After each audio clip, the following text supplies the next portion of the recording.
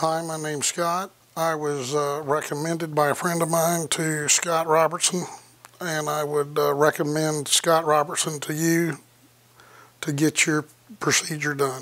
Prior to RFA, I had a hard time sleeping at night, tossing and turning, waking myself up, snoring. People said I shook the walls and sounded like a bear. I was real sluggish most of the day, tired most all the time, hard to get motivated all the time.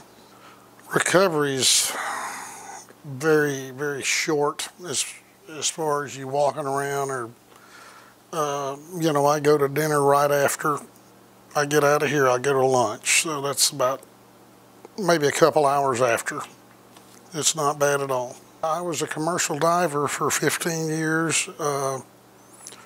Did a lot of saturation diving and gas diving, had my face in an oral nasal for a lot of years, and the CPAP was definitely a lot more uncomfortable than having to work 4 hours in the water with oral nasal stuck in my face.